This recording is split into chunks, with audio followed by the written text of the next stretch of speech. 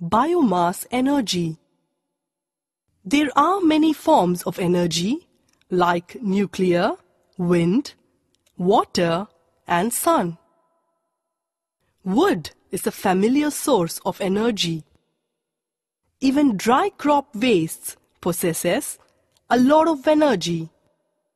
Experiment. Aim to test that the dry crop waste possess a lot of energy. Materials required: leaf litter, dry and waste plant material, dried remains of crops, a matchstick. Procedure.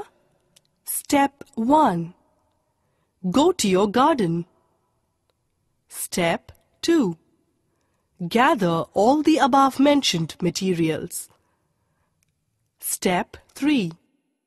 Make a heap of it. Step 4. Set fire to the heap. What do you see?